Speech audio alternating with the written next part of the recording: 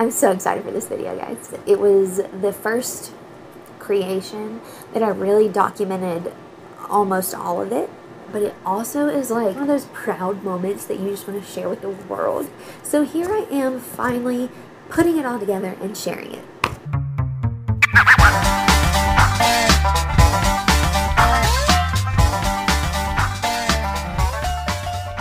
I don't know, I've never had the time to actually sit down and talk about it. And so we're going to talk about it. I'm going to show you guys how to create the amazing bottle cap cornhole boards.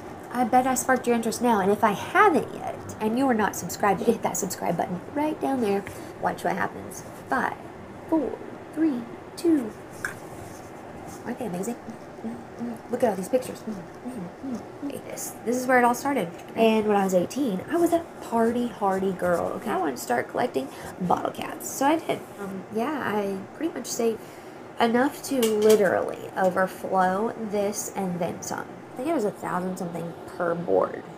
Did have to borrow 5. My husband always asks me, what are you going to do with these? They're just sitting here on top of the fridge. You don't even drink anymore. You don't even have a social life. Oh, thank you for throwing it in my face, Greg. Okay.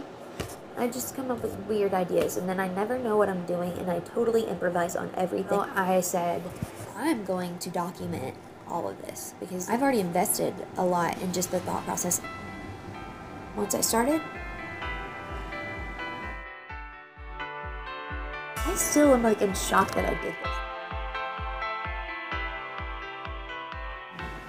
this. This was me trying to create a zero design.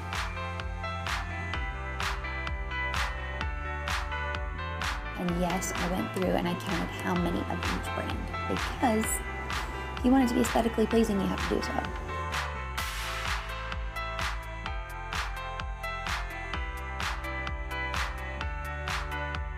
This is one of the biggest challenges for me, was making it look good with what I had, the amount I had. The uneven amount I had really was really one of the bigger challenges that I faced, because you wouldn't believe it if you walked in my house, but I am so OCD, and maybe that's why you wouldn't believe it, because people think that OCD is clean, and it's not. It is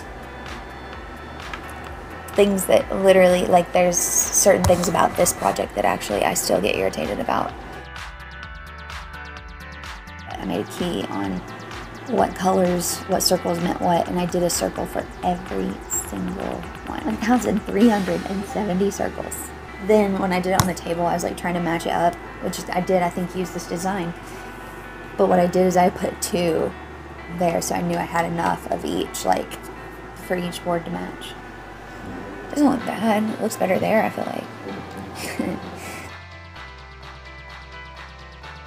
Halfway through the first board, where we poured the first layer of epoxy, and I started putting them down. And the time was 4:09 a.m.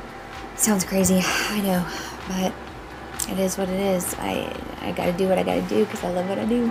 To kick the boys out of the room. They had slept on the pull-out couch for this, and we kept their room ventilated, heaters on. It was nuts. This was when I finally finished. You don't want to know what time it was. I think I slept for like 30 minutes.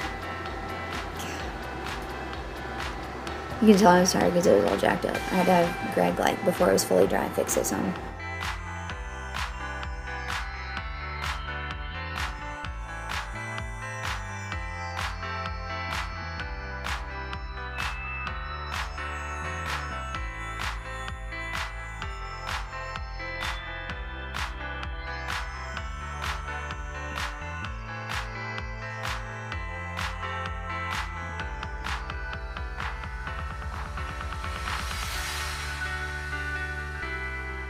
Here's the best part. How did we get it to look so smooth and clean and beautiful? I'll tell you how. I poured, he torched. Actually, I didn't really pour. I was scared to death. Like, I poured a little bit.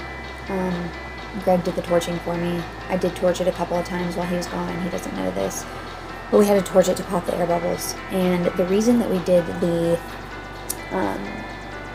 first layer, instead of like gluing it or just setting them down and pouring it, we didn't want them to float. I wanted them to be underneath. Girl, you did good. You did good on this. Yeah, they were pretty amazing. Ooh. Ooh, baby girl. You did a good job. You did good. I'm telling myself that. Oh, there's the big smile. He loved it. Ooh, this is after staining it and painting it. This was to show you what it looked like after staining it. This, like, grayish color. I wanted it to look like the wood on my grandpa's barn. Old color. Couldn't find it, so your girl made it. I made my own stain. I had some wood conditioner. I had some other stains. I mixed as well as hair dye and acrylic paint and coffee. What else did I use? Sharpie. And I think Mod Podge. I created the color I wanted and it actually looked beautiful, so you're welcome for that. And my back was killing me, as were my hands. I will add in Jared's reaction, but I won't add in him reading this out loud because I made him read out. This is what his card said. And the present he got was heavy. It was some old American flag bean bags for it, you know, the toss bags. I got them on Amazon, but I, of course, had to come up with something clever for him to try and think of what it was, because nobody in their family had any idea what I was doing.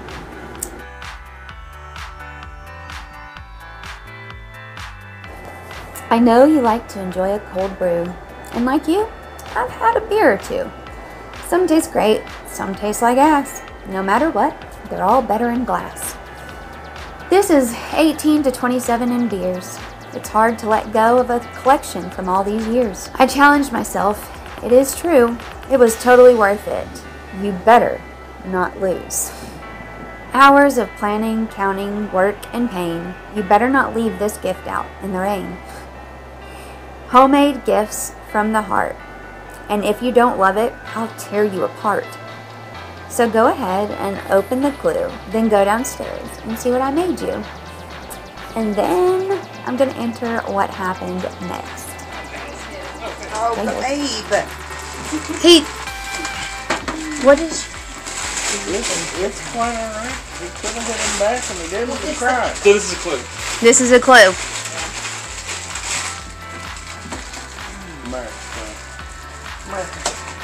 That's Martha.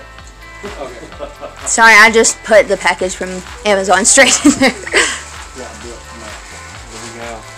Oh my God, I know what it is now. God bless America. Wait till you see it though. Just wait. Yo, wait till you see it. I'm going to take you downstairs. Well, you need to Endlessly. It's every bottle cap that I've collected since I was 18. Yeah. Thank you. It's still got like a few that we have to sand out and then torch, but yeah. The other one's at my house because it's still curing, but yeah, you love it. Okay. Yeah. Thank you.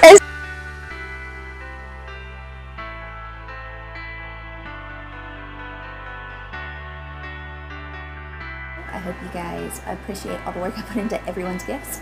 I hope that it helps someone who needs, you know, to learn how to do something like this. I hope it inspires. I hope that, you know, I don't know, you guys are impressed. I hope you guys love this video. Please give it a like if you do.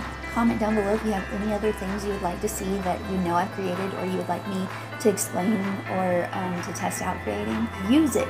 Please, please, please, please comment below.